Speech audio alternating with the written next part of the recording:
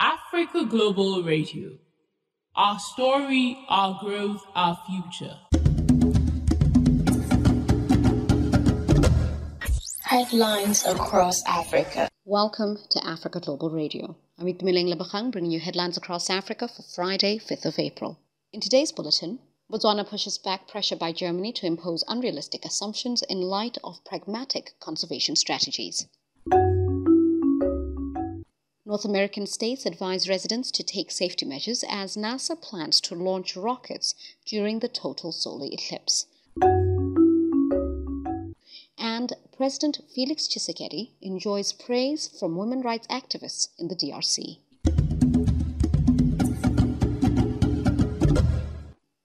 Botswana has been under unrealistic expectations to conserve the overpopulation of increasingly dangerous and beautiful elephants despite the country's exceptional animal and wildlife conservation practices, which should humble all of Europe for its evident lack of conscience to practice nature conservation in its pursuit of industrialization and material development. The reality is, a ban on importing hunting trophies would be an economic blow for citizens by cutting safari revenue.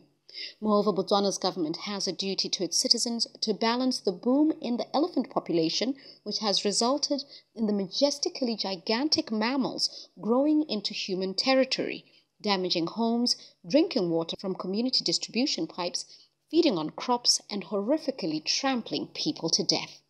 With these atrocities facing the underpopulated southern African country, England and Germany's recent assumption that the licensed hunting is not vital for human safety reflects a lack of conscience for the 2.5 million people living in Botswana. In the words of His Excellency Mokgweetsi Agyepomah-Kissi, it is very easy to sit in Berlin and have an opinion about our affairs in Botswana. We are paying the price for preserving these animals for the world.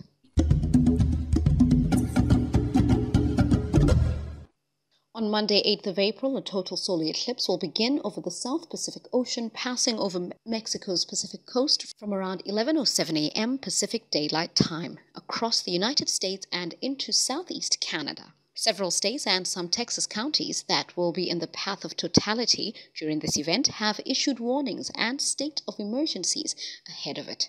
The authorities have advised residents to stock up on food, gas, and other essential supplies as they prepare for an influx of visitors to witness the eclipse.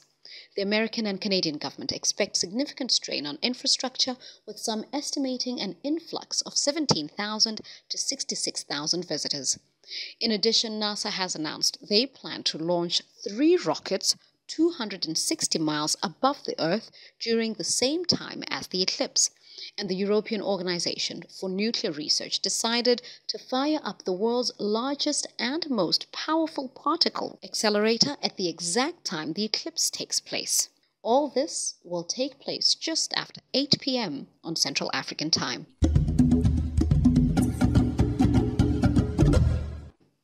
President Felix Tshisekedi's appointment of Judith Suminwa as the country's prime minister took many Congolese by surprise. Women rights activists in the Democratic Republic of Congo have congratulated President Felix for appointing Judith Suminwa. They've hailed the move as a big step towards gender equality and are looking forward to an improvement in the country's security and social conditions.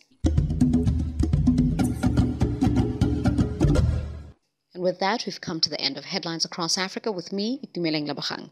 Join us again on Monday for a full week of bulletins right here on Africa Global Radio. For this and more, check us out on africaglobalradio.com.